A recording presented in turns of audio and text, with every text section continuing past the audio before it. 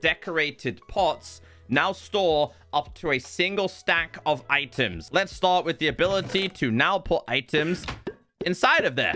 As you can see, I can put, in fact, the whole entire stack of diamonds. But just check it out, man. This is what it's like when you get to the end. Something all Minecraft players have wanted. Now, right now, I have absolutely nothing inside of there. And then let's say we put all of these inside of here. Yes, one by one, they're going to go inside of there. Extract this, put that into there. Yeah, the diamonds are actually going from this hopper into this, then back into the chest. I'm going to do this very slowly. So you can see here, it's very slowly starting to increase. The more I place, can be smashed by projectiles. Again, it's going to be so good for map makers.